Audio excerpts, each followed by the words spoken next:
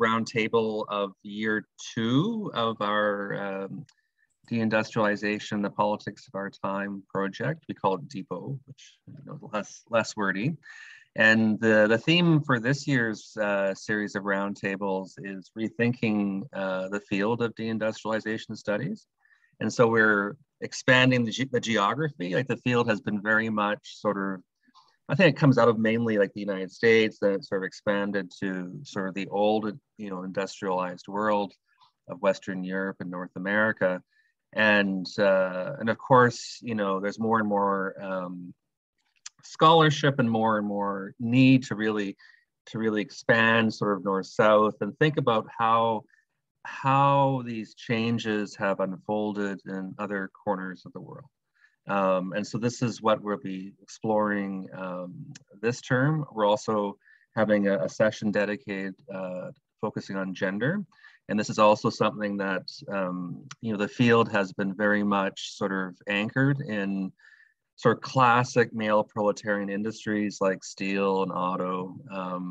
And so what happens when we shift that focus, right, to industries that were considered more peripheral or more disposable, that employed mainly women, for example, and how does it change when we look at these issues through a gender lens?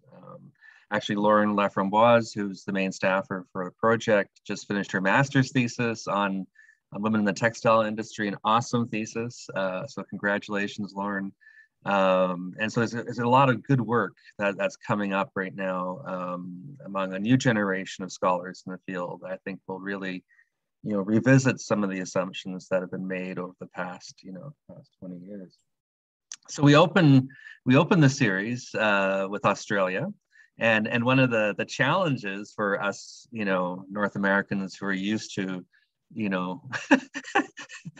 controlling time maybe a bit more, is that when we go more global, we have to deal with time zones, right? And so when we organized this panel, we had to think about Europe or that time zone, the Americas and Australia. And so we came up with a time that works very well, I think, for Europe and Australia, less well for North Americans. Although I just want to thank all the North Americans that are out there for being here, like, solidarity. And I think it's going to be really, really a great session. I'm particularly excited about this session in part because it's co-sponsored by 2 really fantastic projects that are funded by the Australian Research Council. And I'm a very small, peripheral, tiny part of both of them, like more virtually part of them because of the pandemic and so on.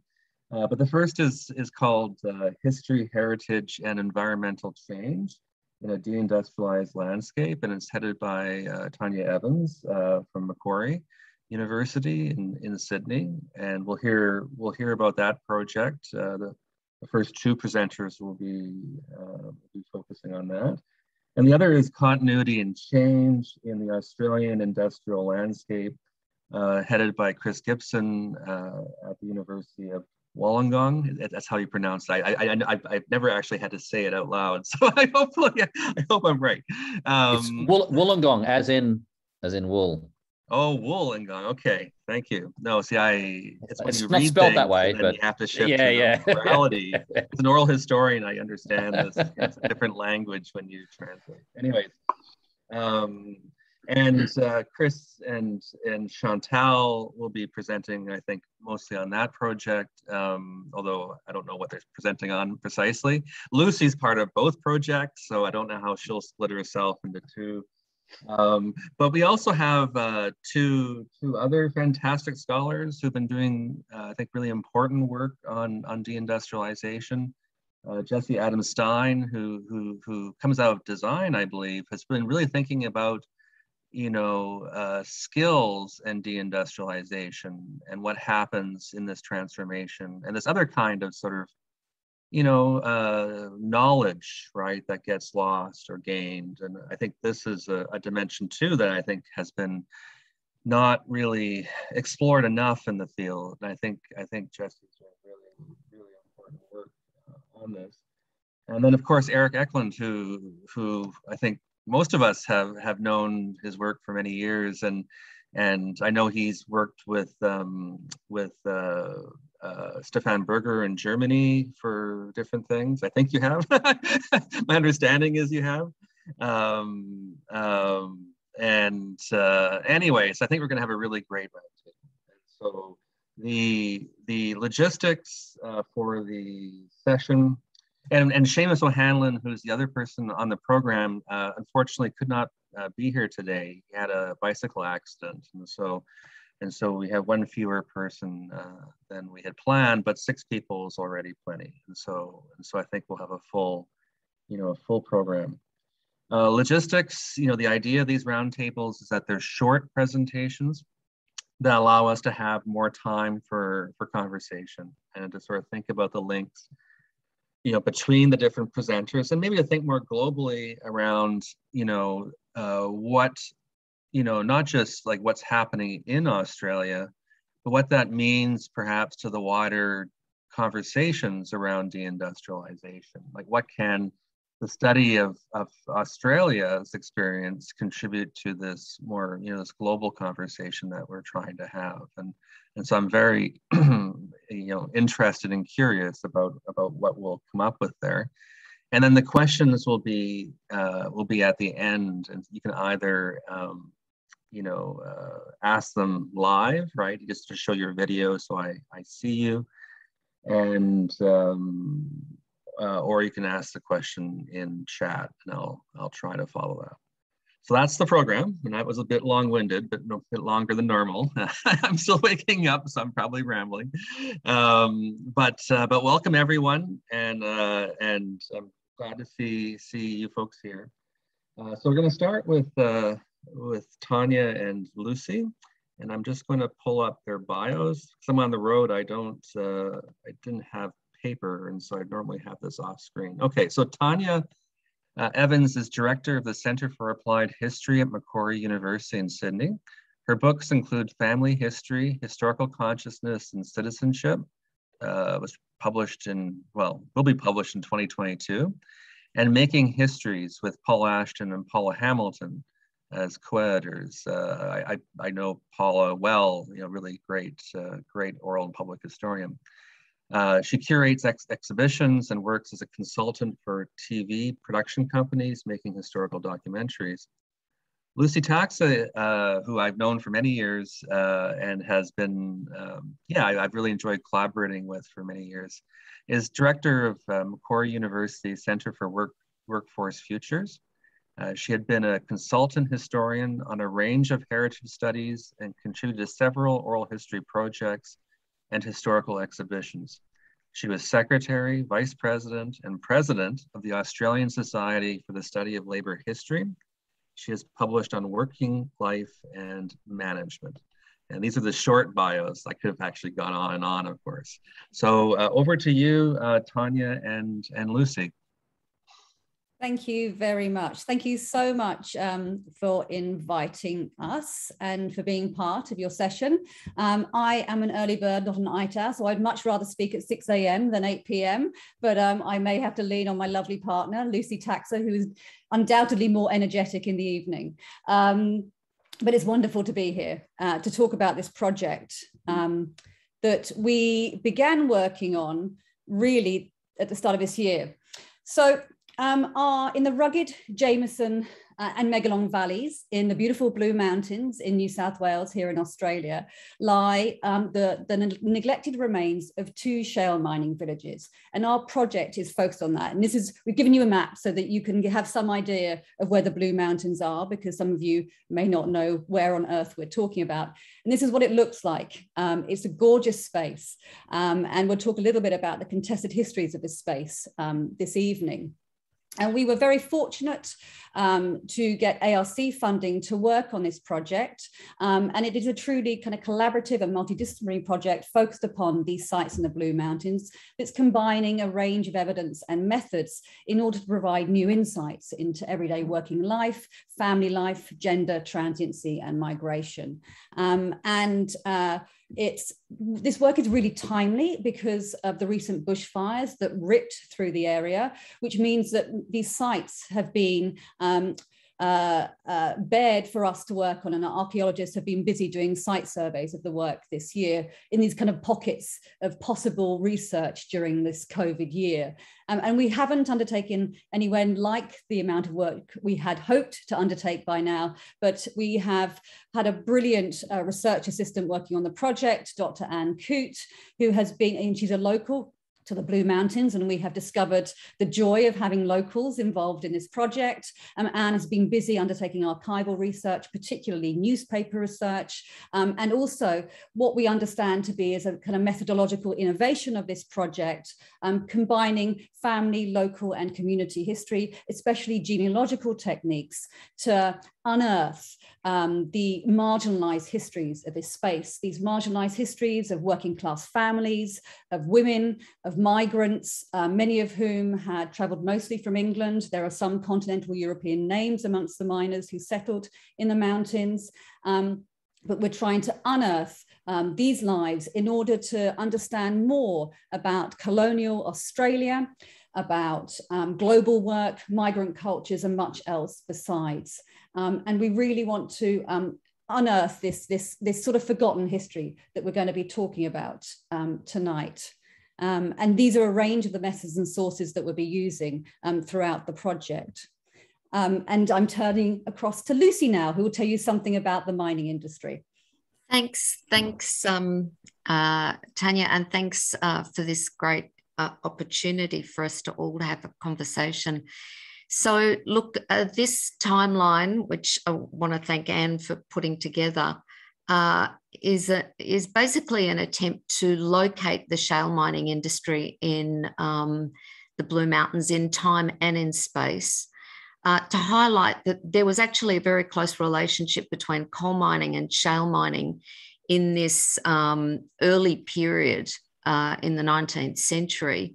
But as you can see, the coal mining that preceded shale mining also continues to this day, of course, in the areas that are north of the Blue Mountains, Newcastle, Hunter area, south, Illawarra, and around the Port Kembla area that was mentioned before. Basically also west of where the Blue Mountains is in the Lithgow area, where there were also some shale mines.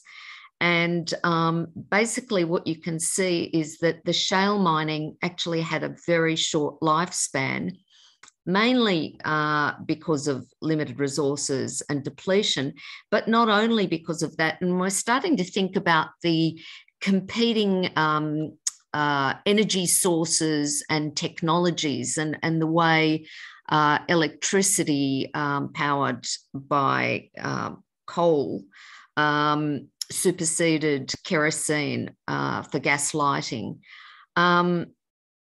The sort of timeline actually shows that the oil shale deposits were first found in a place called Jawaja, and also near Port Kembla, Mount Kembla actually, during the 1860s.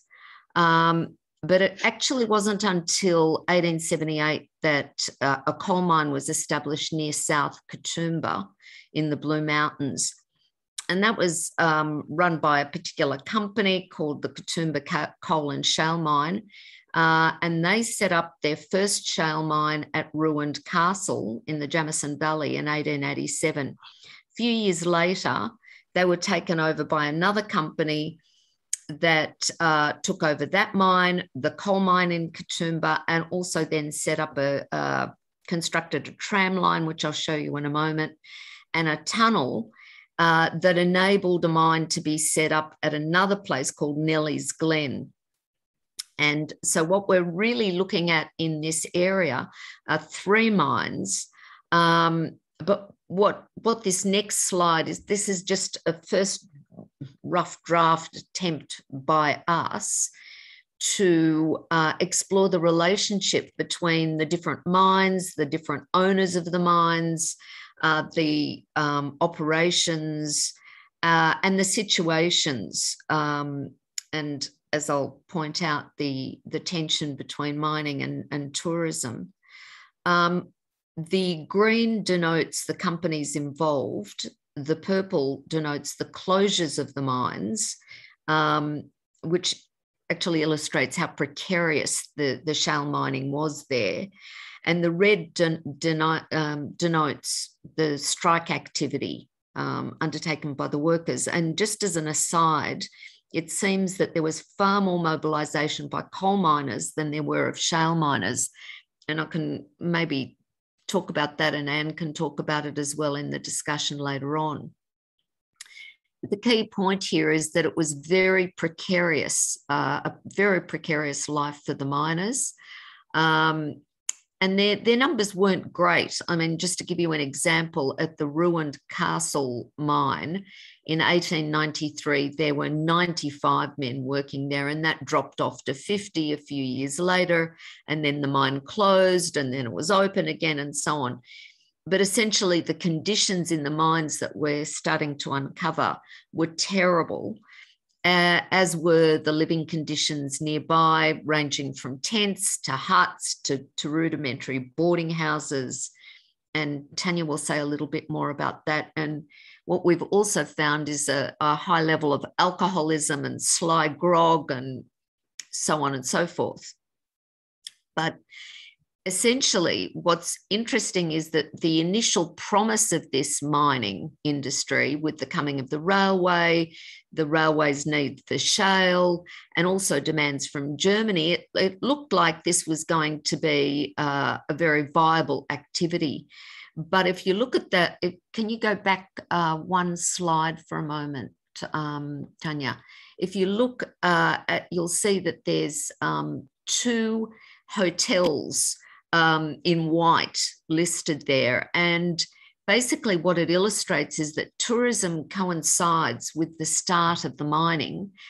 And unlike the mining, it continues to grow, so that by the time the mines are closed in 1904, tourism has grown quite exponentially. So that's something that Tanya will talk about. Thanks.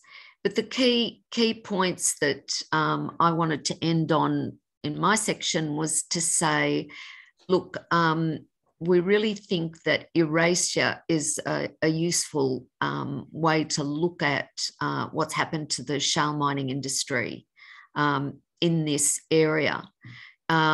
This dominance of tourism has had a huge impact on the landscape and on memory. And the demise of the mining industry and the deindustrialisation of the locality, despite remaining physical remnants that the archaeologists have found, has definitely ensured that all of the industry and the working people along with it have been enveloped in silence, to quote Stephen. On the slide, basically, just wanted to suggest that this erasure has resulted from the competition between mining and tourism, and the victory of tourism in the early 20th century, and the continuing ruination of the mining sites and their return to nature because of where they are.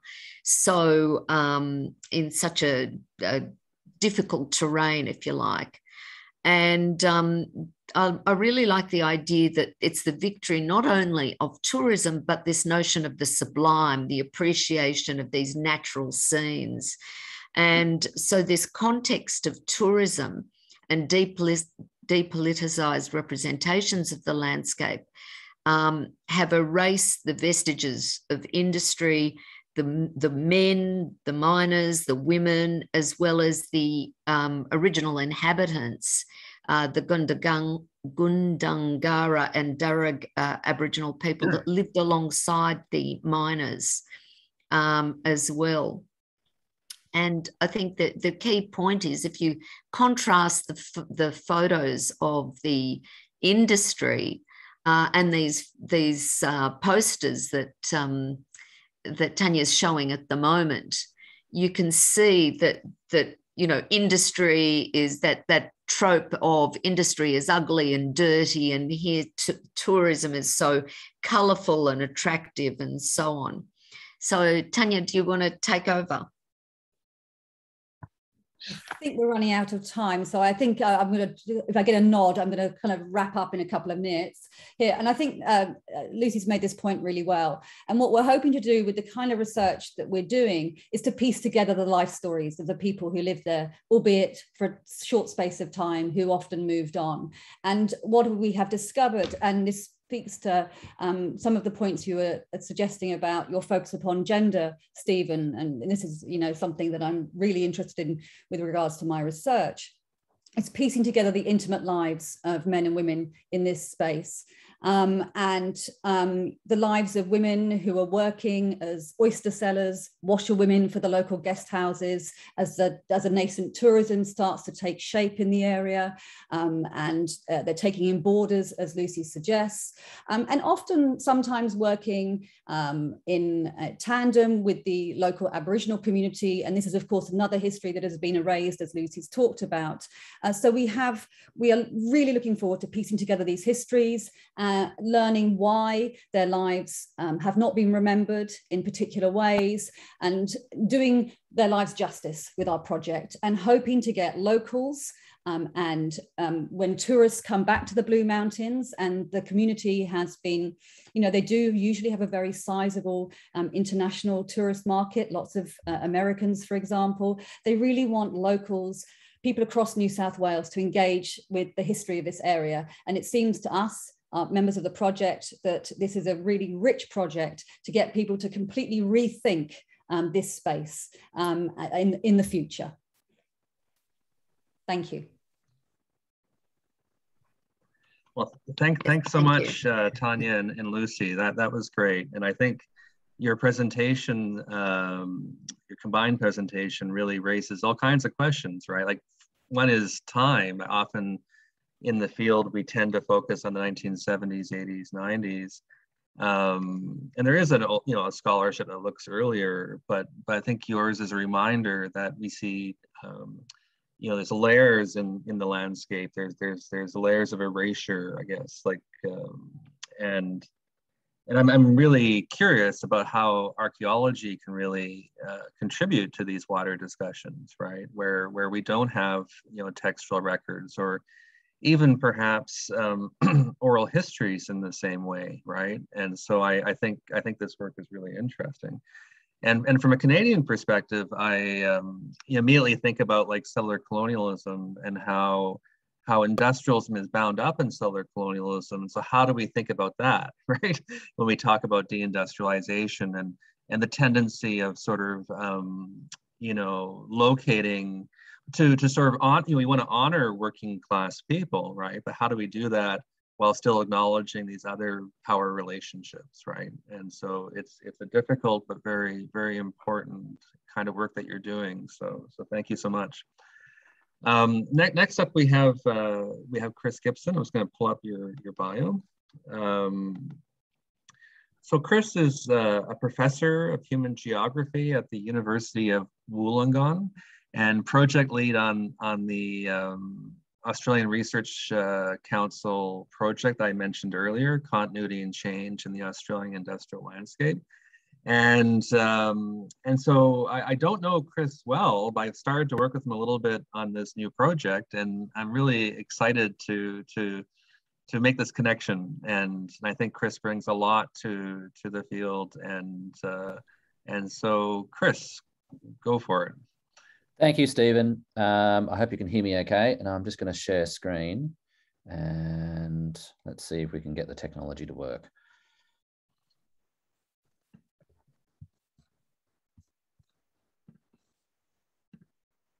There we go.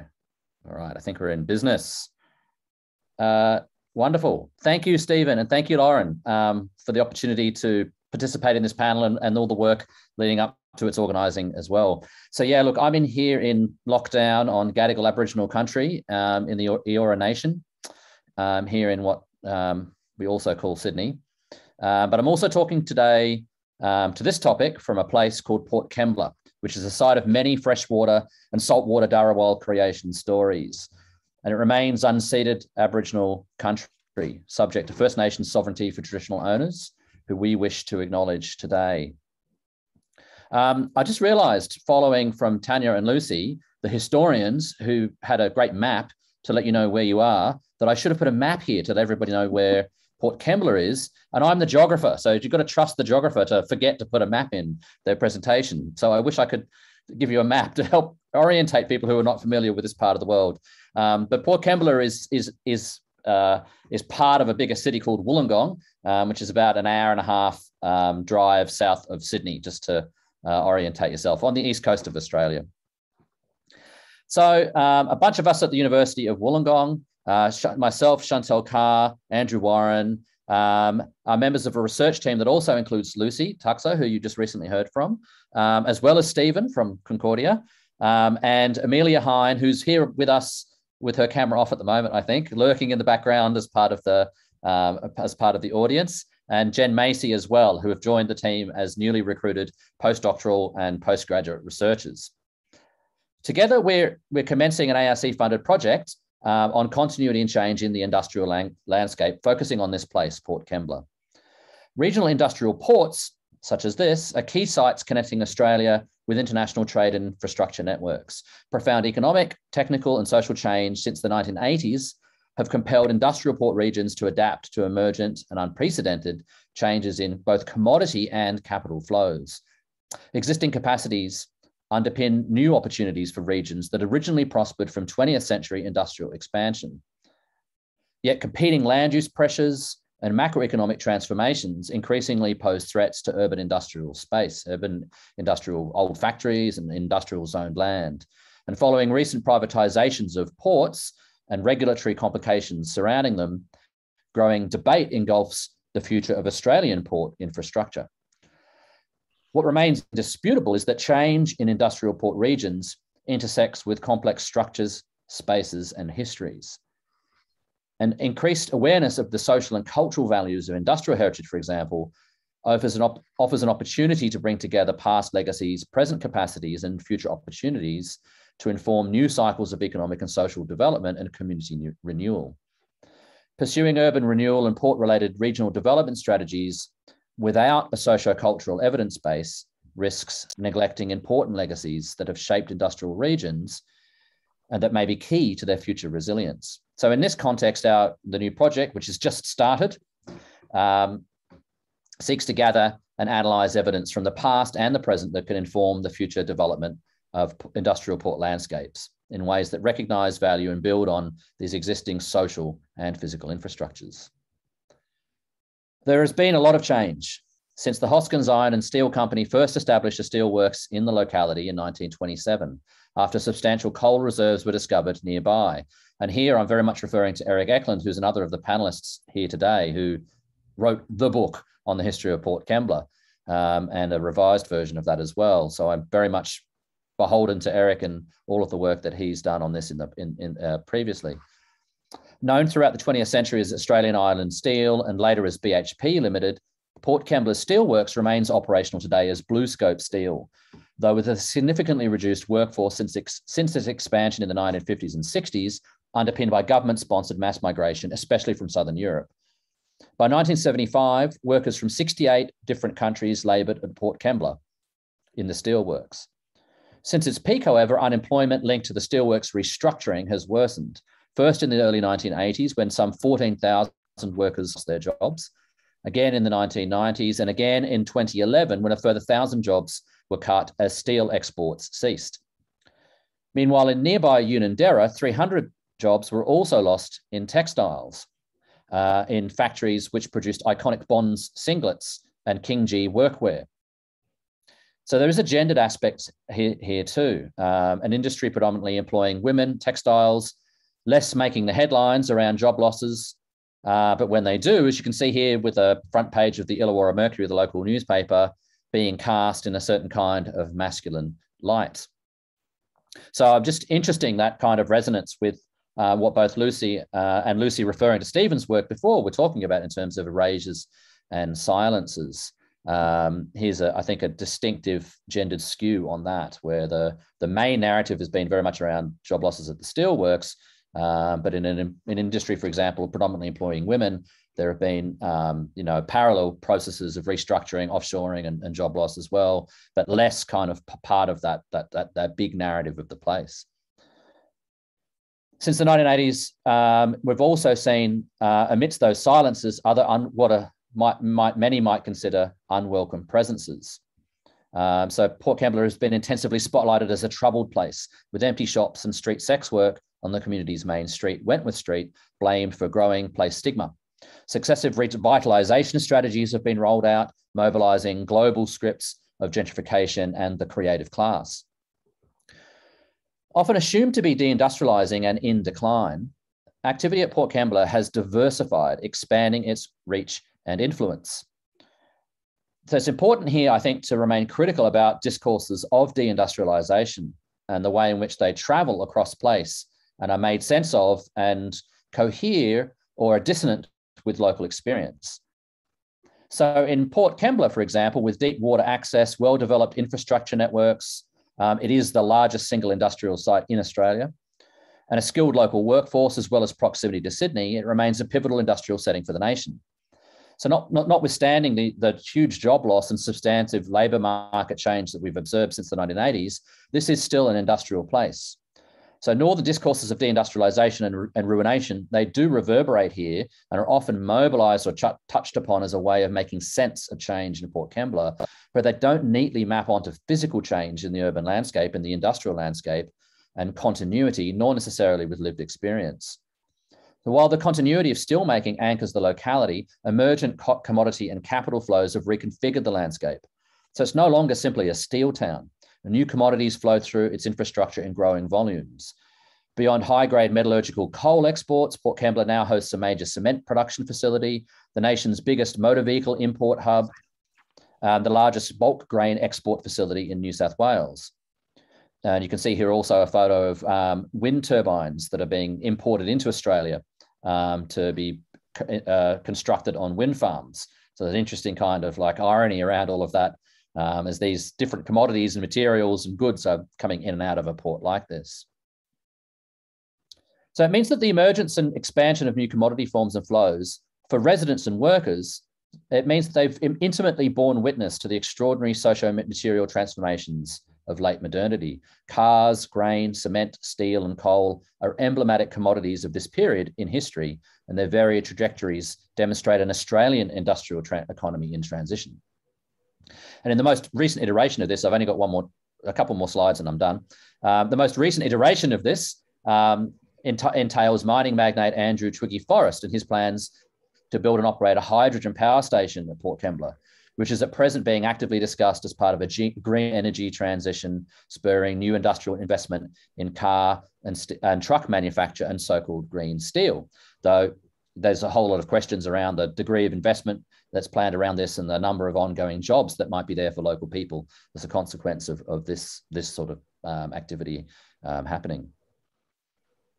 So in the midst of these wider forces and big plans, we are interested in the lived experiences of this place, those of working people, migrant communities, experiences of redundancy and re-employment, especially since in more recent times, since the 1980s restructuring, but especially amidst more recent rounds of industrial change, and especially following those commodities and thinking through their settler colonial tentacles. Andrew Warren's work on the team Andrew has been working with steel workers that have been made redundant, has been questioning the deindustrialisation script, pointing instead to increased productivity at Port Kembla Steelworks, even amidst falling numbers of permanent employees, and instead bringing to light a set of critical questions around the widespread restructuring of its labour politics, with growing use of subcontracting, declines in union membership, and longer commutes to and from work in this place. There are fewer quality jobs, though they do exist. Port Kembla not only remains an industrial place, in fact, it's being fortified. As became headline news when on the 5th of April 2020, the cruise ship Ruby Princess moored at Port Kembla after earlier disembarking passengers at Sydney's Circular Quay, right in the heart of Sydney, and spawning the country's first major wave of COVID-19 infections. The pandemic has since amplified the militarized governance of this industrial port space, with growing use of surveillance technologies and security and health subcontractors, fiercer gates and fences, stricter entry points and biosecurity protocols. For maritime unions and neighbouring communities, such trends physically and symbolically sever access to and from port spaces, with, amongst other things, implications for industrial organising. But of course, beyond the electric fences are adjacent communities, their homes and families of port workers, local Aboriginal people for whom this remains country and remains significant place of creation stories, and ordinary prosaic workplaces. And the view from here reveals an industrial capacity that is not monolithic. At Port Kembla, the steel and coal industries continue to operate, but also evident in new enterprises, many connected to the university, founded on strong industrial links. So often overlooked in economic debates around manufacturing futures, around deindustrialisation, and the diverse cultures that industrial regions and enterprises foster. At the height of the first pandemic wave, for example, the region's skilled industrial workers and engineers mobilised to manufacture PPE, for which supply chains were severely disrupted, for frontline health workers, while union delegates and volunteers from the local Seafarers Mission marshalled resources and delivered thousands of care packages to the workers stranded on the Ruby Princess cruise ship while it was undergoing all of the biosecurity interrogation, the police investigations, and so forth. So localised resilience and cultures of camaraderie and experimenting with materials are deeply entwined with regional industrial capacity, a vital asset, we think, when contemplating more volatile futures. And on that note, that's enough from me. And I believe up next is Chantel, who will give you a much more of a fine-grained look at a very particular piece of the story that unfolds.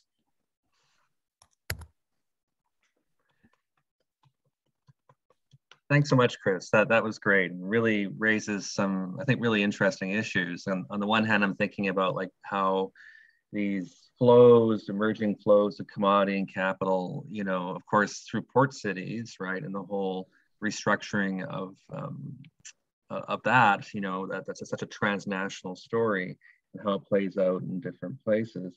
I also really appreciate, you know, the point that you were making around, you know, how the discourse of sort of industrial decline can actually erase or occlude, you know, persistent industrialization. And I think this is something that Jackie Clark has talked about in the French context, where she talks about sort of visibility and invisibility and how that's a political process as much as anything else.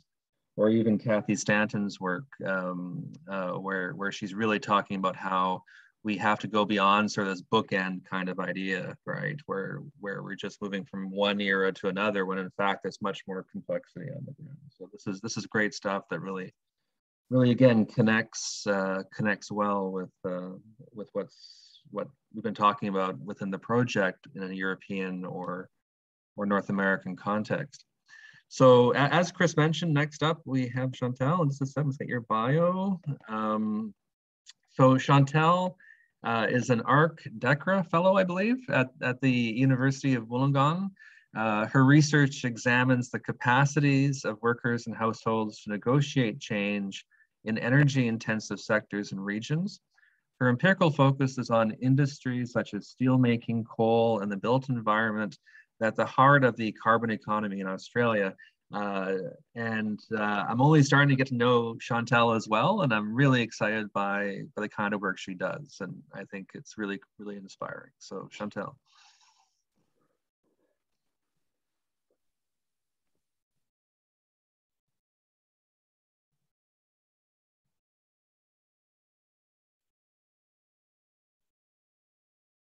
You might have to unmute yourself. Thanks, Stephen. I managed to share my screen before I unmuted myself. I was thinking, I'm going to wait. Okay, let me see how I go here.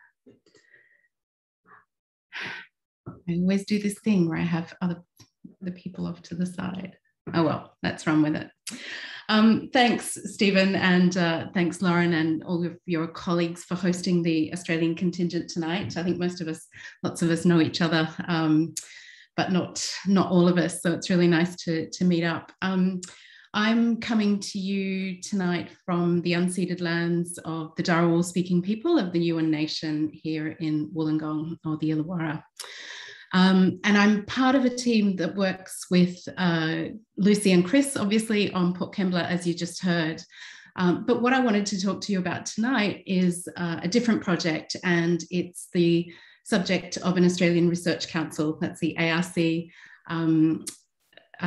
fellowship that I started work on in February this year, looking at how households navigate change in what we might call post-carbon regional economies. And I'm working here with a colleague, Natasha Larkin, who's just started a PhD with me on this, which I'll talk about towards the end. So post-carbon in the context of Australia is a particularly sort of fraught idea. We are the world's largest net exporter of coal, and I think it doesn't come as much of a surprise that we are struggling politically and otherwise with the shift to a more diversified, service-oriented economy. Wollongong's workers have experienced multiple rounds of deindustrialisation. I'm sure you're familiar with many of those over the last 50 years.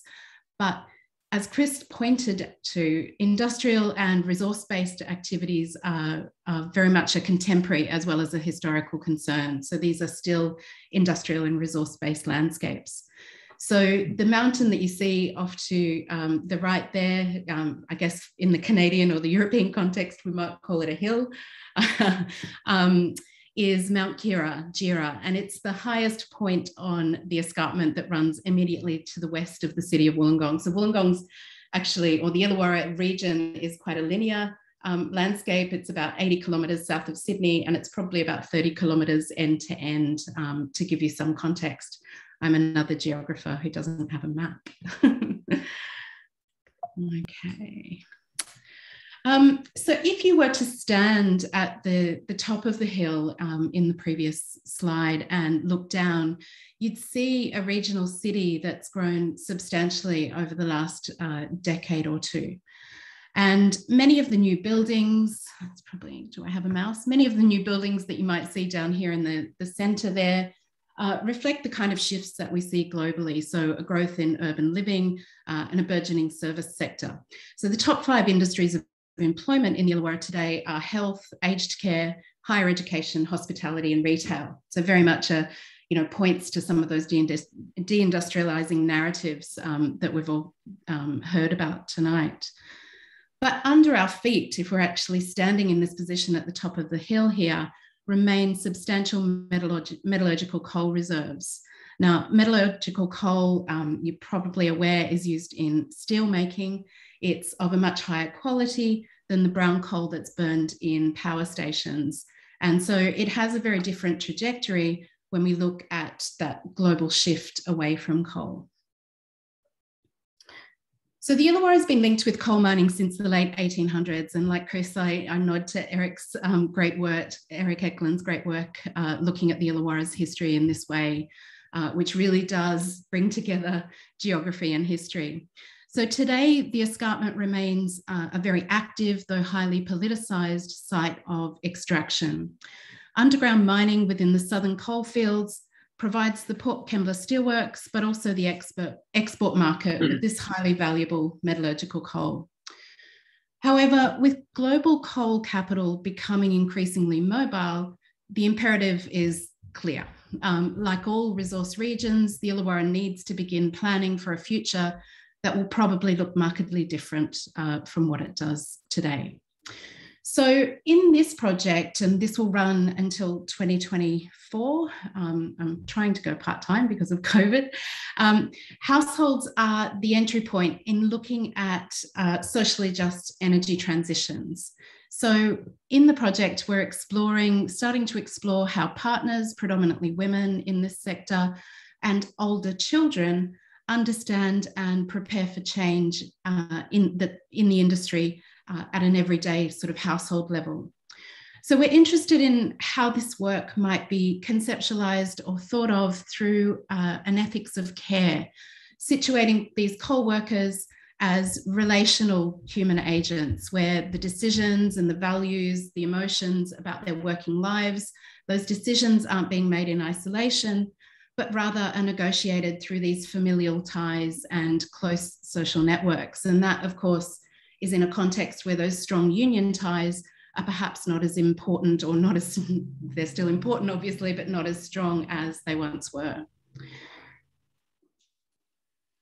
So this is, like the other projects, another one that's just kicking off. And you know that delicious moment where you realize you've got your first interview and you're super excited, and it's the moment of anticipation. And you can imagine our excitement. About a month ago, we started to speak to coal workers, and this is literally the first interview. And I couldn't not include this quote, because I think it speaks to some of the complexities of a region in transition. So our first interviewee, towards the end of our discussion, and you know, that's all caught up in COVID and having to interview people over Zoom, never a fun or easy thing to do, especially with miners, said, I classify myself as an environmentalist. We all want to leave this place better off than we found it. You know, I campaigned against housing developments over at Sandon Point, which was a local important Aboriginal site that was developed for housing. I've bloody been arrested. I've chained myself up to cars and that to try and stop bulldozers. So, you know, it was a big debate in my head to get into it, to get into mining to start with. You're ripping a layer of the ground out, but in the end, you have to provide for your family. And he goes on to talk about that sort of contradiction in someone that has these kind of environmental subjectivities very much connected with community subjectivities. So a lot of sort of service in the community, a lot of service to local surf clubs, youth groups, that sort of thing. But the challenges of, you know, an industry that's sort of been in place for a long time, an industry that's available, an industry that enables him to provide for his family. And of course, these aren't new ideas in mining, and these aren't new ideas in the sort of history of coal, certainly. But I think what's interesting here is that when you overlay them with these new sort of environmental subjectivities, it becomes sort of a bit more complex. And in a follow-up interview that we did a couple of weeks later with the whole family, so we're doing a first round of interviews with workers and then a second round of interviews with their families. There was an interesting discussion between Jared and his daughter about her environmental subjectivities. So she spoke up and really talked about how her science teacher had been influential, that in her environmental thinking, that Dad was, you know, she was challenging her dad in the conversation about, you know, his work in the coal industry. So it's very much about those changing intergenerational justice aspects of climate change that we're unpacking in this project. So really looking forward to getting stuck into the rest of those interviews. I'll leave it there. Thank you.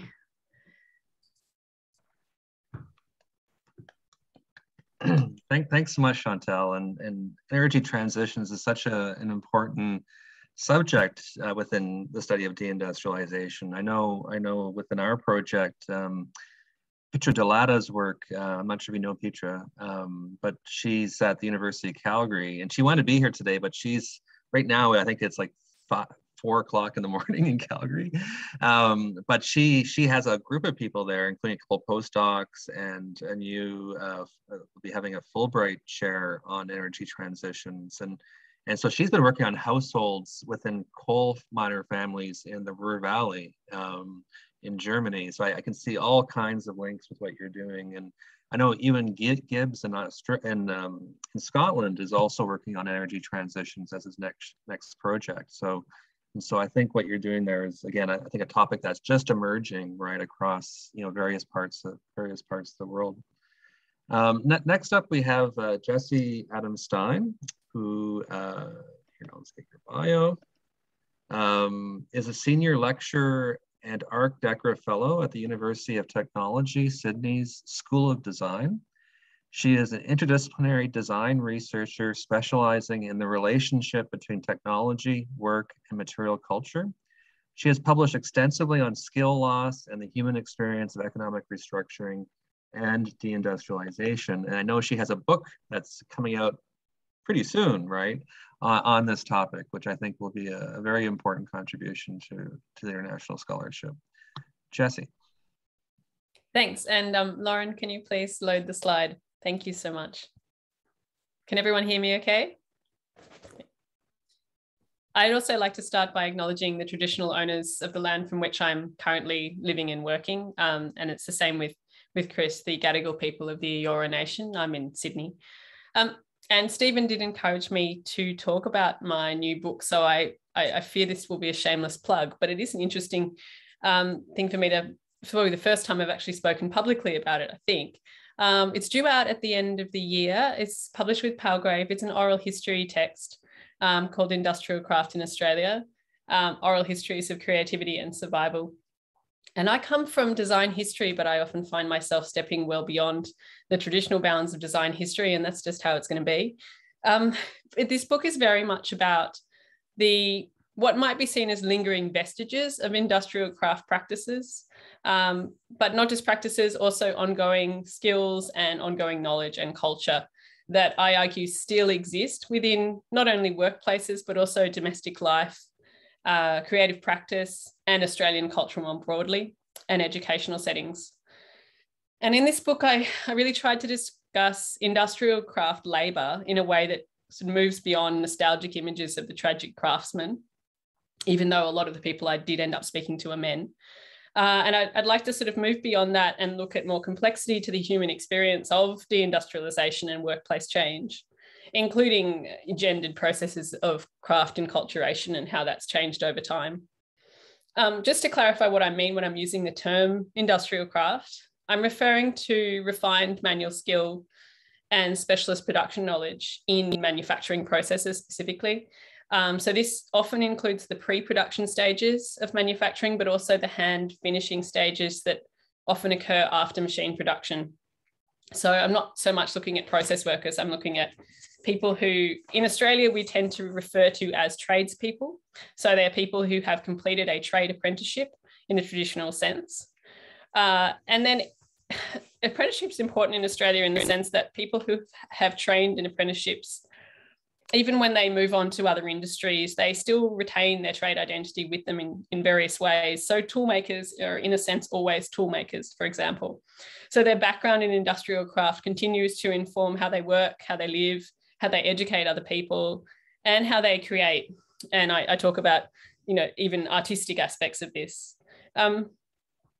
Today in Australia, and probably in a lot of other parts of the global north as well, I argue that industrial craftspeople are almost invisible. It's generally assumed that if they exist anymore, they're only at lost trades fairs, or they're in museum demonstrations, or they're about to retire.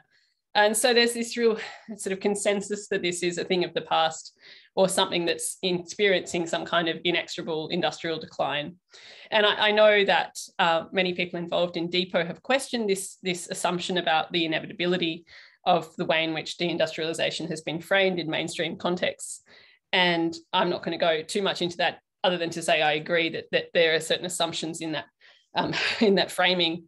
One of the things I really emphasise in this book is that, and I agree with some of what Chris says as well, that deindustrialisation is not a finished process, and it's very much still with us in many ways.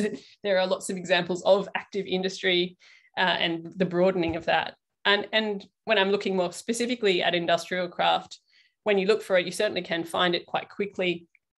And I think remnants of industrial craft actually can potentially show us there's potential for understanding more sustainable and equitable futures of work and production and creating as well, that go along with that when you look closely. Lauren, can I change to the second slide, please? Thanks. So this book draws upon an oral history project that I conducted over the past about 6 years. It took a while because there was some maternity leave in the middle there.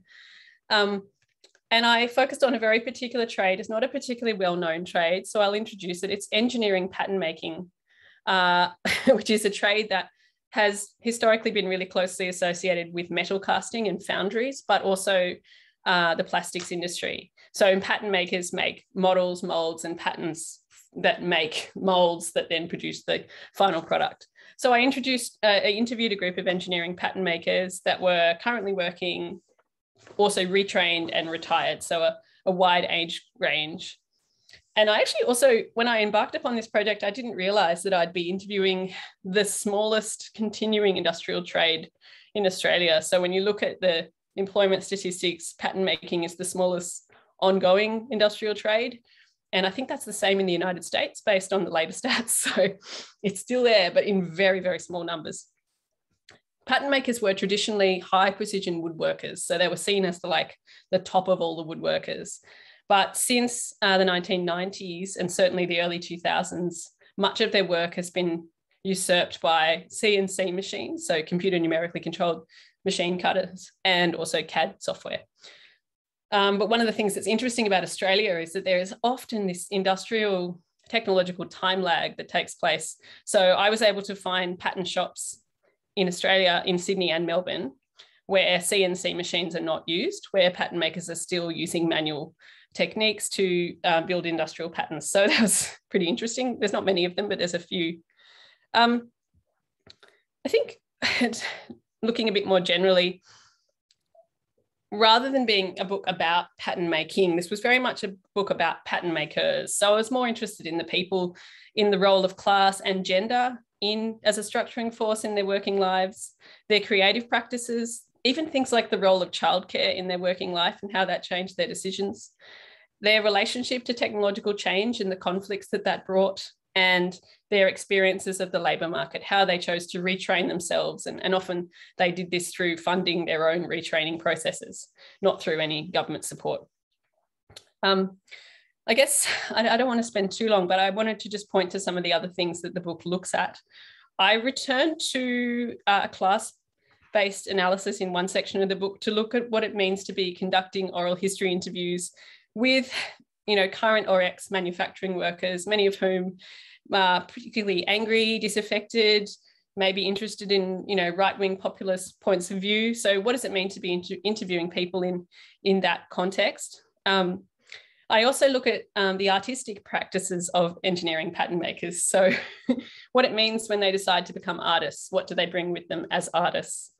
And I also look closely at the experiences of two women in engineering pattern making, and look at how their experiences of deindustrialization and technological engagement differ very much from the men.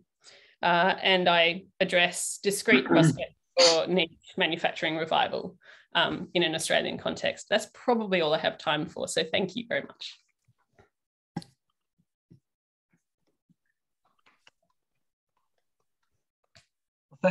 Thanks so much, Jessie. Really, really fascinating work. And I'm always sort of reminded of an interview I did back in 1997 with Basil Adili, who was a core maker in Hamilton, Ontario, who was, he brought up his tool kit from the basement and he showed me each of the items, it was all handmade tools. Then he started describing them and his body started telling the story. And I was so happy that I used video, right? So I was able to capture some of that. So hopefully in the question and answer, we'll be able to talk also about methodology in oral history and how do we get at some of these things. And again, listening to you, I was thinking a bit of like Tim Strangleman's work. He's here today, and others. Kathy Davidson's book Closing in the context of North Carolina. So yeah, really, really interesting work. Last but not least is Eric Eklund. And so Eric is a labor and social historian and professor of history at Federation University's Gippsland campus in Victoria. I hope I said, or Gippsland. He has completed work on regional history, mining history, and industrial heritage. He was awarded the New South Wales Premier's Prize for Regional and Community History for his book, Steel Town, and is certainly well known for his work in Port Kembla. So Eric, please. Thanks so much, Stephen, and thanks to Lauren as well for the organisational work, and great to have everyone here wherever you are around the globe. I just want to acknowledge I'm on Gunai-Kurnai country this evening, located in West Gippsland, about 100 kilometres east of Melbourne, so in southeast Australia. I'm going to do something different. My Australian colleagues all have very smart and spick presentations. I'm just going to range across some of the different places that I've studied in Australia, and sitting down tonight, I started sort of counting them, and there's quite a few. And I may sort of diplomatically avoid Port Kembla because it's already come up a few times, but we can always come back to that.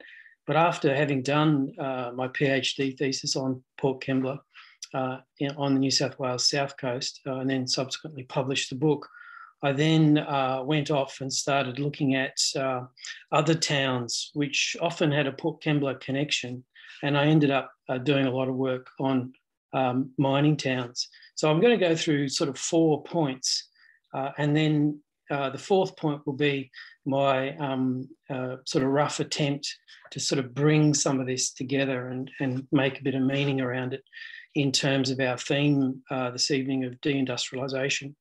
The first point I'm going to make is just the most recent paper that I've been working on, which is for a commodity-based history, which Duncan Money from Pretoria, I think he's subsequently gone to Utrecht, had put together this idea of doing a global history of copper.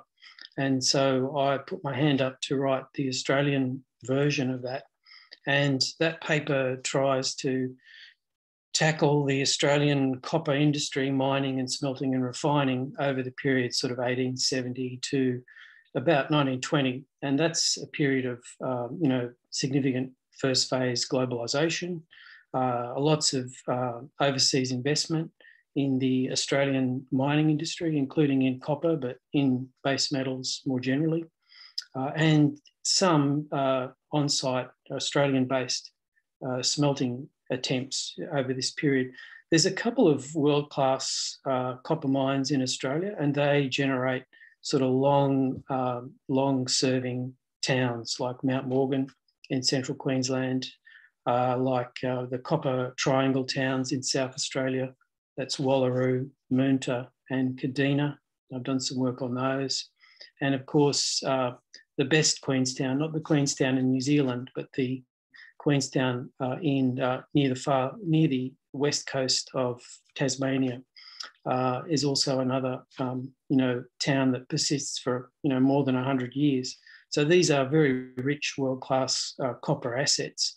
But at the same time, that industry has a whole lot of fly-by-night, boom-bust towns which come and go. So I guess studying copper in Australia really made me think about the way in which global patterns of deindustrialisation and reindustrialisation are highly contingent around the obvious things like commodity prices, like demand from the First World War, once the industry sort of pulls itself together and re-establishes itself in Australia based on demand from British Ministry of Defence, there's a huge boom. And then there's, of course, another bust after the end of the First World War. So a lot of the towns themselves are very marginal and come and go. And so there are patterns which I argue are almost exclusively down to local factors. So it makes it very difficult to frame a kind of global history of this when there seems to be such a powerful local context shaping the story at each and every moment. The other thing that I argued with regard to the copper industry was that the nature of that industry shaped a certain kind of politics in these towns. There were certainly moments of radicalism and sort of outbreaks of, class conflict, particularly through unions or the new Labor Party. But for the most part, because there was such an anxiety over a highly contested and variable industry, there was a lot of cross-class coalition. And I've also argued for similar aspects in Port Kembla. So this concern around protecting fixed assets, and that often led to a much more moderate sort of labourist politics. So there are just a few comments about copper. And then I'm going to move on to Newcastle. I worked at the University of Newcastle for more than 12 years. and Newcastle, New South Wales, that is, which is about 2 hours drive north of Sydney, located on a river port, the Hunter River. And Newcastle was the site of steelmaking in Australia from 1915 through to closure of the BHP Steelworks in 1999. And this seems to be, to my mind, it was an obvious case to look at how heritage and how the sort of renderings of the city's past fared post closure of steelmaking. The company ran the closure very, very adroitly. They managed it as like a festival, you know, it was more like a commemoration. And there were lots of sort of ritual moments that they did very smart PR to do it in that way. But what happened in Newcastle in the subsequent 2 or 3 years was a massive commodities boom, such that Newcastle then became one of the most productive and busiest coaling ports in the world. Construction of new coal loaders, just taking that open cut black coal down from the lower and upper Hunter valleys. So in terms of heritage and in terms of the way in which the city related to its industrial past, in a sense, we had deindustrialisation kind of delayed and transfigured into something new. I argued in a piece that I published in The Public Historian, which compared Newcastle, Wollongong and Latrobe Valley heritage. I argued that that moment after 2001 in Newcastle sort of reset the heritage clock. So once again, we didn't sort of seamlessly pass into these new moments of deindustrialisation, which had all the similar tropes about underlining worker masculinity, about a city lost for identity. Instead, we had a kind of a new industrial phase, which was around coal expansion. I was going to say something more. This could be like point 2.5 if you like, but I'll add this one in. I also did some work on the uranium mining town of Mary Kathleen, which is in northwest Australia. If you go to Townsville and drive sort of 8 hours west, you'll finally drive past the old entrance to Mary Kathleen, almost to Mount Isa. And Mary Kathleen is another good example of these remarkable political frames that shape the comings and goings of towns, because it's very much a Cold War product. As a uranium mining town, it had one main customer, and that was the British Ministry of Defence. And all of the uranium oxide that was mined and milled at Mary Kathleen ended up going to that one main contractor. Then it was shut, reopened again, tried to sell some yellow cake to German, Japanese buyers, but then subsequently was closed down again. So that was a purpose-built town, built in the sort of middle of the semi-arid zone, about 80 kilometres from Mount Isa. But again, its arrival, its nature, and its disappearance, it kind of disappeared twice, it had 2 lives, is very much about the Cold War. I'll come to my third, conscious of the time, I'll come to my third example, which is the Latrobe Valley, which is where I've been living and working for the past 12 years. And the Latrobe Valley is the site of a brown coal mining industry and electricity generation in Victoria. Up until 10 years ago, the Latrobe Valley generated about 85% of Victoria's power needs. So most of the big high voltage lines head west of me down towards the metropolis of Melbourne. Now that's been in the news, of course, because we're slowly transitioning to renewable energy. Some of the coal mining power stations, I should say, have closed, and others are due to close in the next few years. But there's also not really an attempt to move into a deindustrialisation phase. Again, the state government and others have sort of identified the Latrobe Valley as a site for circular economy or new recycling industry. So the idea that we would just move from from mining brown coal and producing electricity, maybe to some new industrial phase is very much the frame. But also it's a very masculine story too. And we did have a textile and light manufacturing industry in the valley, which the state government encouraged after 1945.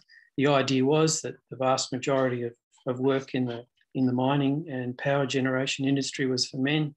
And so the state government set up various schemes to encourage textiles in the valley. Now, those companies closed in the late 60s and early 1970s. So there's a gendered story here too. In a sense, women's deindustrialisation happened in the 60s and 70s. And this was the very time when the Latrobe Valley mining industry and power stations were expanding, and there was huge amounts of employment for men during the 70s and the 80s, while we had sort of deindustrialisation in other major parts of the West. You know, if you look at the Midwest of the United States, this sort of is at a time when the Latrobe Valley is growing and thriving and consolidating. So what does it all mean? Let me try and pull it all together, and then I'll throw back to Stephen. I'm going to say 5 points. Firstly, I'm very wary of chronological frames for deindustrialisation. It strikes me that there are so many factors which obviate, modify, and alter the sort of global patterns that, you know, I'm just wondering to the extent to which, you know, we can sort of identify and pin it down. There's secondly, there's a persistence around fixed capital and fixed assets. I'll put my hand up here and say, you know, once upon a time I read David Harvey and I can remember some of it. But it seems to make a lot of sense that you have a space and a place which has meaning and significance and becomes a point of political mobilisation. And in the copper industry, in the other industries that we talk about here tonight, I believe that some of the patterns of global change have been shaped and altered by the politics of place. The second point was that I think if we are going to try and define or understand deindustrialisation, I guess for me there's patterns and experiences around the scale of communities themselves and resident and worker experiences that strike me as being at the heart of at least a kind of a pattern that I can see being a little bit more relevant. I'm not really suggesting that the global economy is insignificant. That would be kind of a crazy thing to say. But I'm trying to think about the patterns which deflect, shape and alter how those global features play out in place.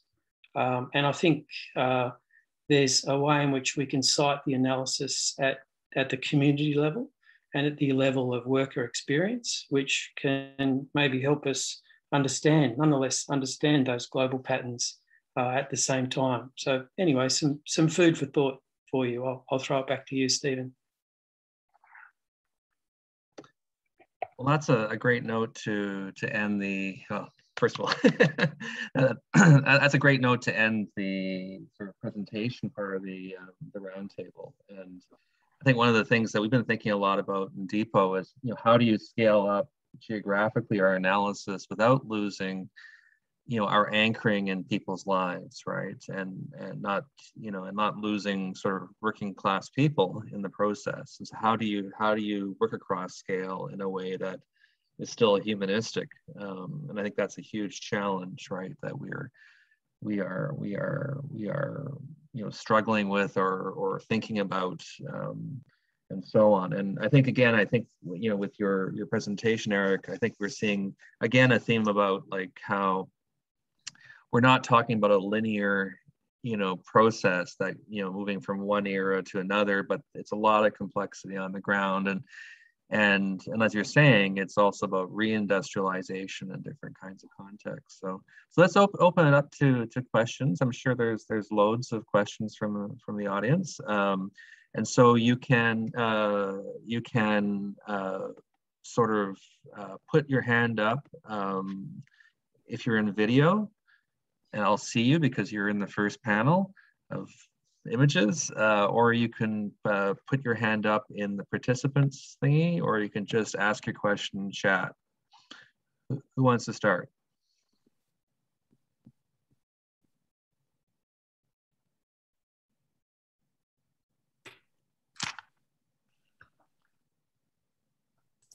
Tim, we'll go with Tim and then Stefan Berger. Thanks everyone. That was a great set of papers, and I really appreciate people talking at night. As a former shift worker, I would have been getting my head down around the same time you're speaking. So I just wanted to say, particularly, I had the privilege of reading the near final draft of Jesse's book, and it's absolutely brilliant. And I think it raises so many questions about the industrialization studies, about that, the notion of the half-life. What happens when we need to focus on workers, skilled workers who are kind of in the process of being eroded or marginalized by new technology, and the kind of in industrialized countries in a kind of a lack of care by politicians maybe of industrial work and industrial workers and the skills that they had. And what's interesting about Jesse's book is just how small this group was to begin with, and yet they're really teetering on the brink of loss. And once you lose those skills, it's not simply the workers with their embedded knowledge, it's the trainers and the kind of educational infrastructure that's going to collapse or implode. That, I don't know what Jesse would say about this, but that would almost be impossible to reconstitute in those places again. So I just wanted to say it's a real plug for Jesse's book, because it's absolutely fantastic. And this is before I saw the photo. Thank you. Thank you, Tim. And I really appreciate that you read the book too, as well as Stephen. In response to the question about, what would happen if this trade, engineering pattern making, completely disappears, it's a real risk. I mean, we're looking at numbers in Australia, and I don't have 2020-21 census numbers yet, but the 2016 numbers were very, very small. And then talking to pattern makers anecdotally, there's probably only about 150 trained pattern makers across Australia, and many of them work part-time. But when you speak to foundries, and this is the crazy thing, when you speak to steel foundries, they say, we really want these skilled workers. We really want to find them. They can't get them from overseas at the moment. There's not that many of them overseas either. So if the foundries make a little bit of political noise, not a lot, but they make a little bit of noise saying, no, we actually need this training happening. And in fact, as a result of some of that advocacy, and I don't know whether it was any noise I made, I doubt it was anything to do with me, but certainly it's a result of foundries making a bit of political noise in Victoria. They restarted apprenticeships in Victoria in engineering pattern making a couple of years ago. So sort of once you start getting steel foundries saying, no, these are skilled workers we need, we can't actually do what we need to do without them, then sometimes you get a little tiny bit of action to address that. I don't believe that the apprenticeship form as it is now, and this vastly underfunded TAFE model, that's the vocational training system in Australia, is shockingly underfunded. So at the moment, the training that the younger pattern makers, apprentice pattern makers are getting is not very good quality training. But it's better than nothing, I suppose. Yeah. Next up, we have Stefan Berger, and then Ian Stewart, and then Angela Parsons. So, Stefan. Thanks, Stephen, and hi, everyone.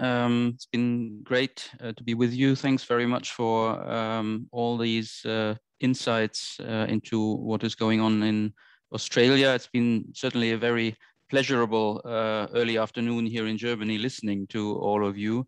My question, which I guess is to all of you, is one, I guess, that is also central to the Depot project, which, the full title, Deindustrialization and the Politics of Our Time, whether you could say a little bit more about the politics behind those various phenomena of deindustrialization and reindustrialization, because Australia has always struck me as a particularly interesting case, given that it was such an early laboratory a labor, a sort of fairly reformist labor politics in the world. You have that wonderful memorial to the 8-hour day in Melbourne, just in front of the Trades Hall, and you have that long tradition of a laborist politics. And yet you also, of course, moving closer to the present, have a kind of a strong impact of a form of neoliberalism that we've seen thrive in many Anglo-Saxon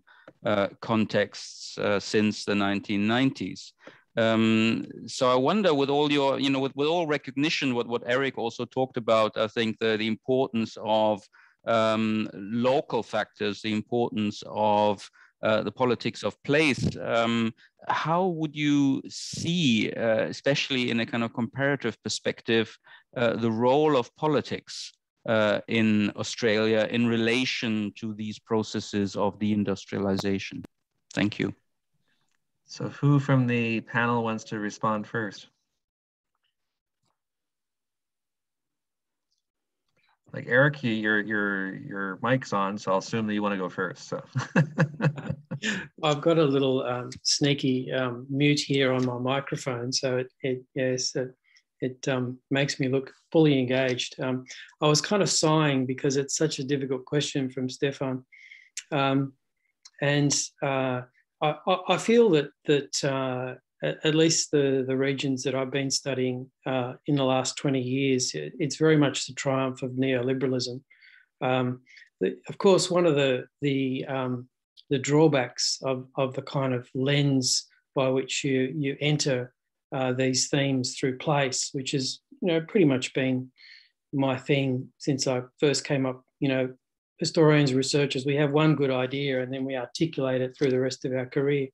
But one of the drawbacks of that is that those kind of national patterns and national institutions we can overlook. I think COVID has really shown us the extent to which the federal structures are absolutely central to the Australian experience, and I find it hard to believe that I can't jump in the car and drive to Queensland, much less drive to Port Kembla across the Victorian border. And then very much our lives are being framed by public health orders at state level. So there is that factor, but there are other institutions which are crumbling under neoliberalism, particularly the centralised wage fixing, the ways in which there's no secondary bargaining, outlawed from the mid-70s under the Fraser government. All of these kind of things, I think, really do shape the political economy that underpins the politics that tries to articulate a critique of these changes. I don't really see a strong politics which argues for industry policy, which argues for just transition. I don't see a politics which is understanding the way in which our industries are changing and trying to represent the concerns of working people. I see a politics disconnected from place, disconnected from workplaces, and caught up in a kind of almost a floating rhetorical space of Twitter. So I don't see much in the way of a grounded class politics or a labourist politics anymore. So maybe others will have a bit more optimism. Lucy. So, Stefan, as Eric said, it's a really difficult question, but I want to just put it into historical context and say the neoliberalism that you're talking about has so many similarities with the liberalism of the late 19th century, and the conditions that the workers that were, that we were discussing around what's happening these days is precisely what the workers that we're looking at in the late 19th and early 20th century were living through. The precarity was a terrible bane on their existence, poverty, etc. And I think we need to actually look at what's happening now in that context as well. I think as we sort of, number of people have talked about deindustrialization as a one-time thing. It's part of a long process. And I think, you know, in terms of the politics, not big P, but local politics, if we look at the example that the shale mining project, what's really interesting about the conflicts between, or competition between the different industries, is that actually they're owned by the same people. And they're making profits. You know, the people, Anne could tell us a little bit more. We're just starting to look at this, but the mine owners are at the forefront of the sort of tourism of the middle classes going to these, you know, sublime areas and so on. So it's the concentration of wealth is kind of what I'm talking about here, and how that is predicated on these precarious conditions for the workers. And really, you know, there's so many similarities in terms of, you know, the gig workers and these itinerant miners, you know, moving from place to place because nothing is stable. So that's just my gut reaction to your question. Reminds me of Jefferson Cowie's idea of the great exception, that what we're experiencing now has been experienced before, massively. Ian Stewart, maybe you can ask your next question. Well, thanks. Look, my background is less history and more industrial archaeology and heritage. But one of the interesting things I've noticed with the colleagues I work with, who are mostly come from the sort of British tradition of trouble in the mill type industrial heritage people, is that they have a very strong view of industrialisation, which is steelworks, coal mines, flour mills. And I really wonder whether, in fact, when they talk about deindustrialisation, what's actually really happening is that the industry is still there and the economy is still there. They're just transformed to something else. And one thing that comes to mind is biotech. You know, it's not something that you could, in a sense, preserve in the way that they've, say, preserved Iron Bridge, but yet it has as much input into the world and the economy, and people are moving from the sort of standard sort of industries into an industrial context, but it's not recognised as industrial heritage, or industrial. So I'm just throwing this out to everybody to see what they think. Maybe Tanya might wade in here, thinking about like heritage, like it comes back to sort of erasure or notions of like centrality, maybe. Yeah.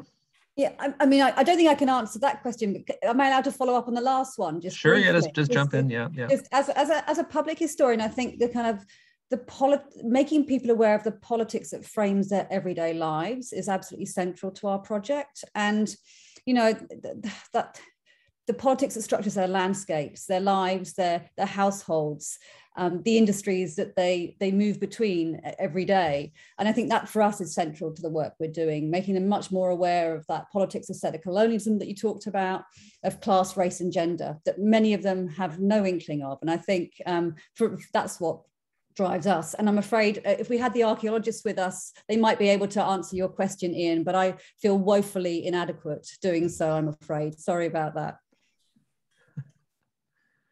Does anyone else want to try to sort of respond a bit to Ian? Yeah, Chris, please. Yeah, thank you, Ian. I mean, I can, as the geographer in the room, I guess I could talk about this particular place. And it's true that there's a couple of interesting things going on here, I think. One is that we're seeing diversification in what we might call the industrial base happen, and a lot of blurring of the boundaries, to be honest. So, I mean, I think Jesse's work and some of the stuff we've done too is really contesting the idea that, you know, industrial work is somehow bereft of creativity, for example, whereas from the 1990s onwards, we had the rise of all this discourse around the creative economy. And in places like Port Kembla, amongst others, it was often seen as a sort of replacement for industry. But in actual fact, there's all kinds of these sort of fine-grained connections between sectors now. And often they're at really small scale, which is exactly what Jesse's work is showing. So there's something like 80% of all manufacturing workers in Australia work in enterprises with fewer than 10 employees. So the vast bulk of what might be considered manufacturing in Australia is all kinds of diverse things all over the place, some of which might actually have connections to, yeah, like you say, the steel and flour mills and the traditional picture of what we call industry, but an awful lot of it is making all kinds of connections, whether it's to biotech or, you know, furniture design, and a lot of the older trades too being recast in different ways with connections to more contemporary renderings of those industries. The other thing I wanted to just say is more around the politics of that, is that often that fine-grained analysis is missing when we think about the big policy reports, when we think about if there is an industry policy in Australia and what the manufacturing policy debates are, if there are any, and there's really a kind of absence of significant industry policy in Australia, really. It tends to go towards certain things. It tends to go towards big picture opportunities for ministers to cut ribbons in front of large-scale infrastructure, for example, that can be touted and it can attract private investment. Or it tends to be high tech. It tends to be always around, you know, the new opportunities for the manufacturing sector and advanced manufacturing, for example. So again, it's this question of what's visible, what's invisible, what's a presence in the policy landscape and what's forgotten, if you like. And often it's the small-scale stuff, the diversifying stuff that is often really missing from that debate. And I think there's a real political element to that. Next up is Angela, and then after Angela, Hillary. Hi, everyone, and thanks for your talks. A few of you have mentioned the gendered nature of the work, especially male-dominated industries. And as someone who's researching for my MRes Sydney Wharfies, I'm just wondering how you approach that and how you deal with that heavy skewing of gender. You want to direct that to a person on the panel or just them all? Well, a few of you mentioned it. I don't have it to anyone who wants to. I'm happy to speak to it, but I'm sure Chantel would. Maybe we'll start with Chantel and then we'll go to Jesse. Yeah. Thanks. Thanks for dumping me in that one. And Jesse and I have had many conversations about what it is to be a woman, you know, researching, you know, these spaces. My experience is flavored by my PhD, which was, you know, on my own experiences of training and working at Port Kembla as an industrial electrician 25 years ago. So 25, gosh. Yeah, so I think how to talk about gender. Angela, just to go back to sort of the angle that you're coming from in your question there, can I ask you to elaborate a bit more? Sure. I guess because these industries are predominantly male, I'm just wondering, I mean, sorry, I've forgotten her name. Who's your, Jessie. So Jessie, I think, or might be getting confused, but somebody else was talking about the home life as well. But if you're not including the home life, I'm just wondering if it's becomes a difficult area, or if it's an issue that you're not including women.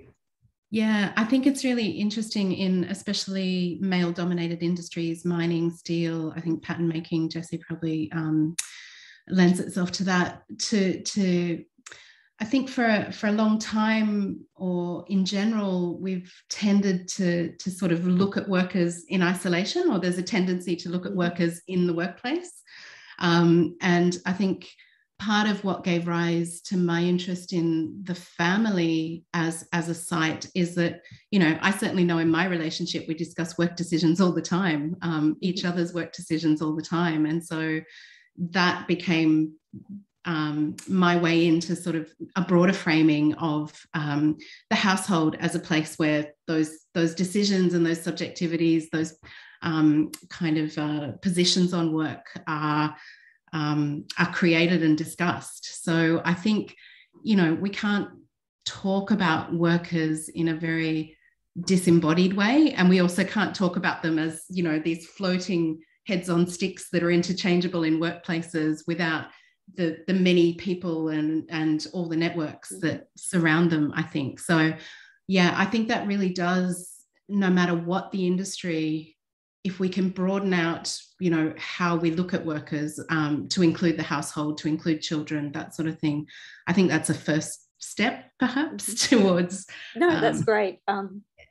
That makes a lot of sense. And as you say, not rather than thinking of them just as workers, but maybe their, interpersonal relationships with others, that define them not just as workers. Say, and Tanya should sort of say something about family, but I just want to say also that even in male-dominated industries, there are a lot of women doing lots of work, and they're decentered.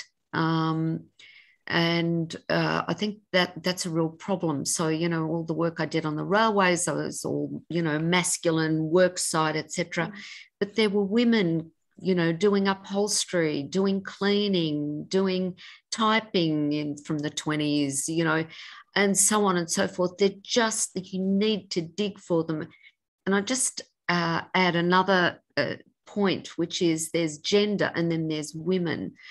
And one of the things that I found when I stumbled across the women munitions workers in the railways during a very short period, they were both in doing masculine work, but peripheral, right? They were in, put up, hidden away from the men. So there's this locational dichotomy as well, where they're located in the workplace.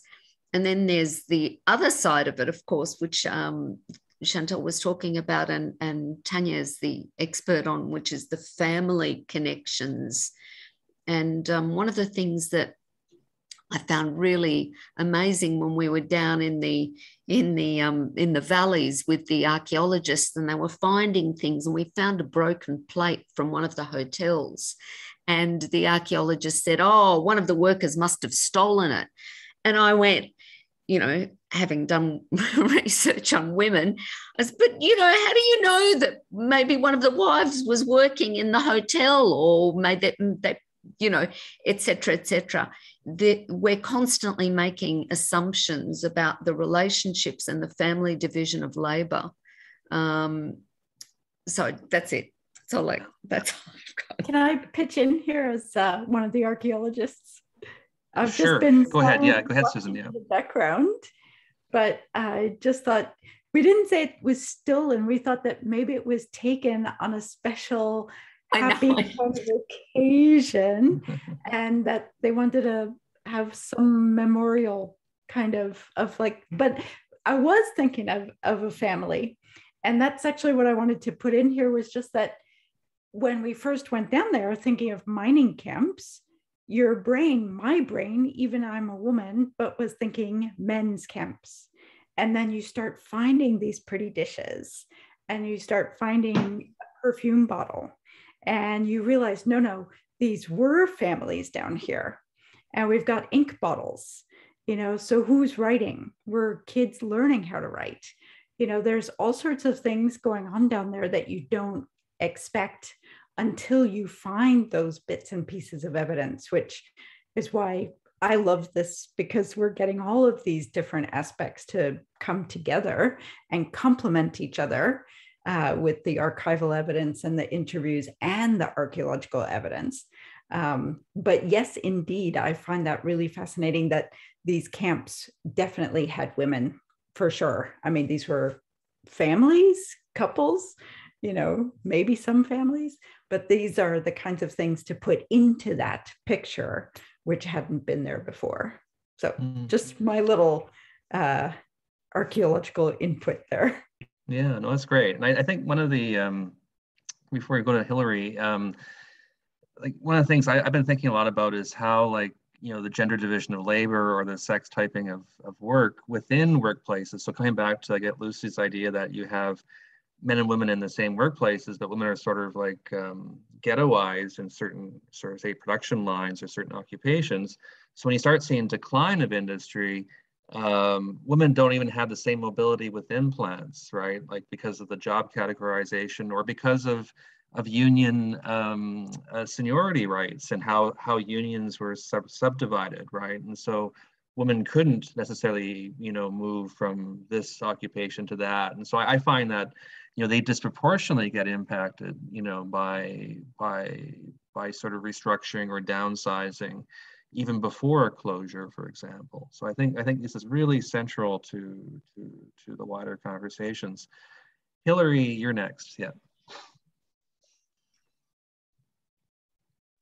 I'm also, I come from an archaeological background. Hi, everybody. It's really nice to be here. And I'm going to interrupt the flow now. So I just want to go back to Ian's point about industrial heritage and archaeology in the UK, which is where I'm based. And I think it's really interesting and worthwhile point to make, Ian. And I completely agree with you about the continuing emphasis in industrial heritage, particularly on the traditional industries of the 19th and 20th century. But I think this is partly about, and I think it's important to actually look at the history of industrial archaeology and industrial heritage, which of course there are differences between the two, and particularly our relationship to the Industrial Revolution. Because if I look at the Japanese context, they don't have, to my mind, the same kind of romanticism around industry. Their concepts and the questions around industry seem to me, from what I hear from my Japanese friends, are more to do with environmental degradation and pollution. So the legacy of our relationship with the Industrial Revolution is that we're still, if you look at the way that the national government agencies are operating, and also if you look very closely at the national and regional research frameworks, and there's still this great emphasis on the remains of the Industrial Revolution and the problems around grappling with things like integrated steelworks, if you want to have any kind of steel heritage presence, are clearly shown there. So yeah, I'm aware of work in geography, but looking at things like call centres and those other kinds of industrial work.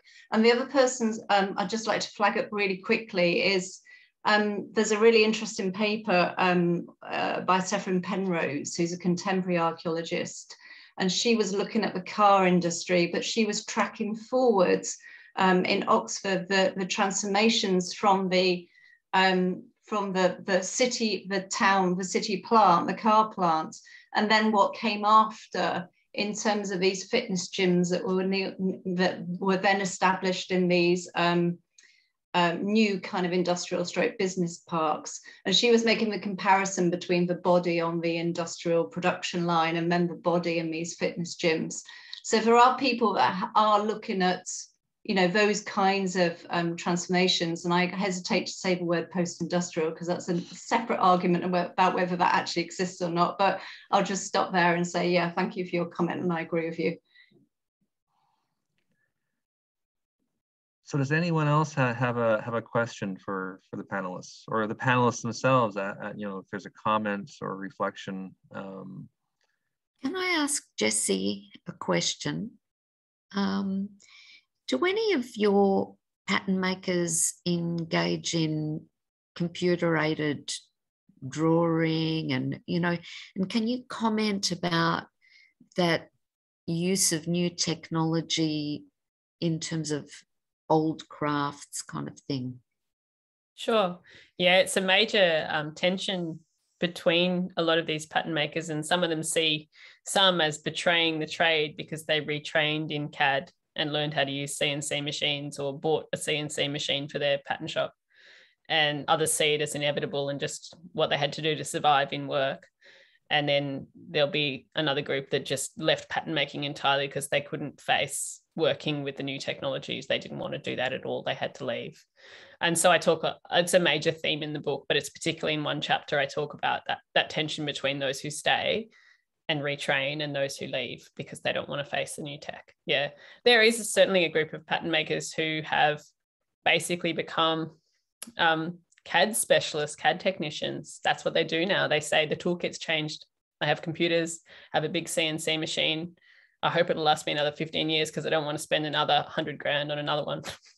This is massive. That's the other thing. It's a huge outlay of money. You know, I think about parallels to the printing industry when that changed over to computerized typesetting, etc. And for compositors to retrain, they just had to buy a keyboard. So they learned the QWERTY keyboard so they could use computers. But for this group of workers, you know, you have to have access to really, really expensive technology. And that closes a lot of people out unless they're part of a bigger business. Yeah. Well, I guess, one question I would have maybe for each of you is, at the end of the day, here we're sort of thinking about Australia and sort of industrial decline.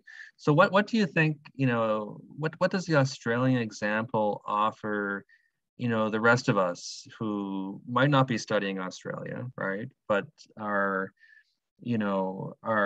studying deindustrialization? So how, what's sort of the, how do you see it fitting, right, within a global sort of conversation? And if you had like one thing, and I want to get back to settler colonialism too. To me, this is, really, we think a lot about like class and race in the field, and you think of Trumpism and all this, and how these are often discussed separately, and how difficult it is to actually talk about them together. But settler colonialism is a whole different thing in a way. It's a whole other layer of the issue. And so I'd love to hear from each of you, maybe to wrap things up, about what's the intervention here, maybe. Yeah. So maybe we can go in the order of, of the panelists. So starting with, I think Tanya was first, right? So. Look, I would say that the value of comparison is really important here. So, my last project did a comparison of family history in Britain, Australia, and Canada, and it was really important to me to draw those parallels and distinctions between those settler colonial communities in terms of the structure of the family and the passion for family history and the popularity of family history. And in this project, we're bringing that together and absolutely driving home the importance, I guess what we've just been talking about, of making clear that you can't separate family from working life, right? You can't, our societies have taught us to narrativize our working lives quite differently from our personal lives. And our project is really making clear that you can't do that and you shouldn't do that. And if you do, then you don't make clear the profound politics that structure both of those environments, or all of those environments. I'll leave it there. That's awesome. Lucy. I've been talking too much, so I just want to say that in terms of the settler and the colonial angle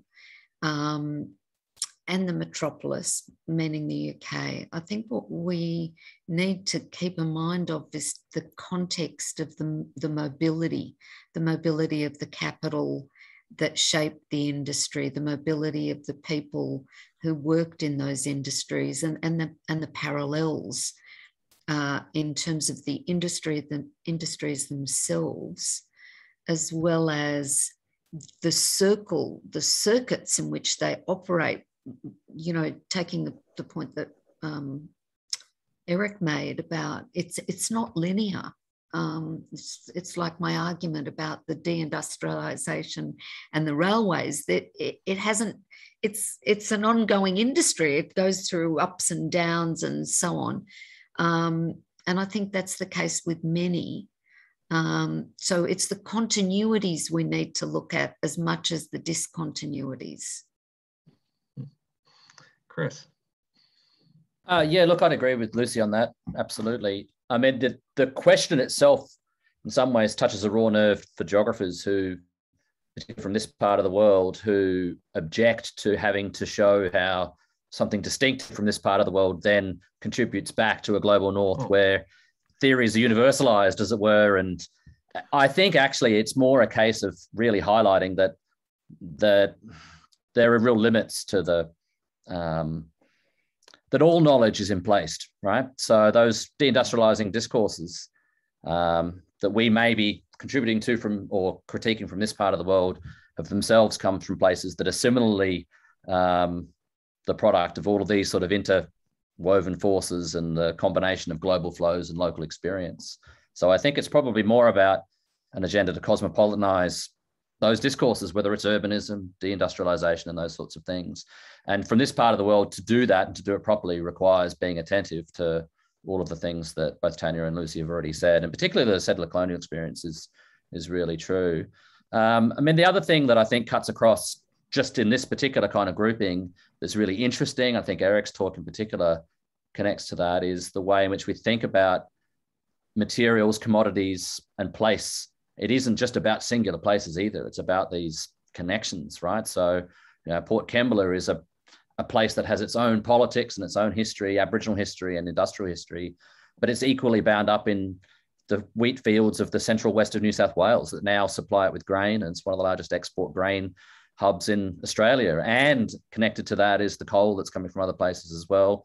And so all these are places are bound up in ongoing capitalist and colonial projects to you know, to extract value from this place in different sorts of ways. So they seem to me to be more, I don't know if it's as much about something distinctively Australian that contributes to the global debate as more evidence that we need to have that more cosmopolitan, I suppose, for want of a better word, approach to it. Well, I'm Canadian. No one studies Canada from outside of Canada, and I guess my question was more like aligned to like you know, to me, there's value of studying Canada because it speaks to a wider conversation, right? That there's value, you know, that we can learn, you know, that it contributes to things. So like today, we've been hearing a lot about commodities, for example. That's something that we haven't heard so much in other sessions.